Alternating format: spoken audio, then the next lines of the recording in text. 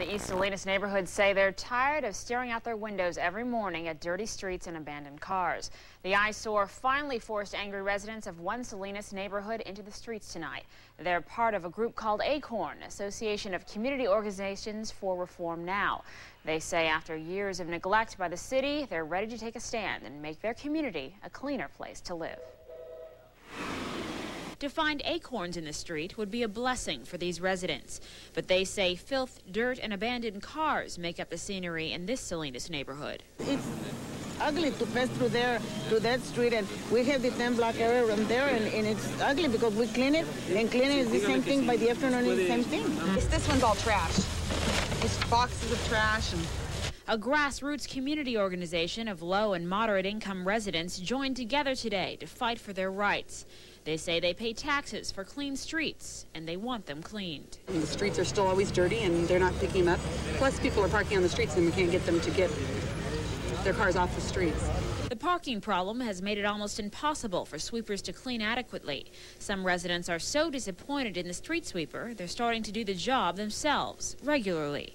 I sweep 250 feet or more of property frontage every day on the street. I clean the gutters out, I pick up all the trash, paper bags, rocks. Residents pay taxes to have the street swept every 2 weeks.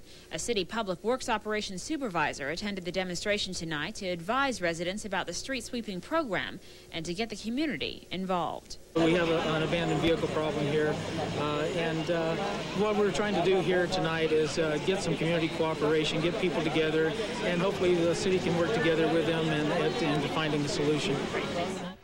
Ron Cole, the public works supervisor, tells us the streets in East Salinas will be swept again next Thursday and will be swept every other Thursday after that.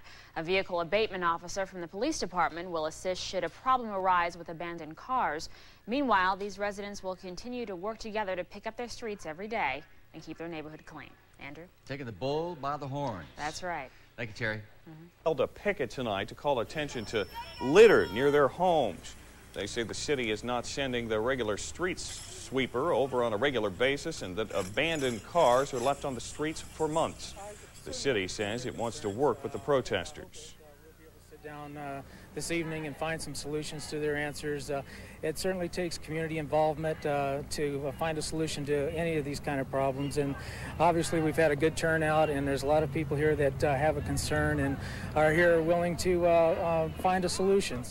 City officials say the streets are swept every 2 weeks. Officials claim they hope to help the neighbors form a volunteer effort to help their area clean in between those sweepings.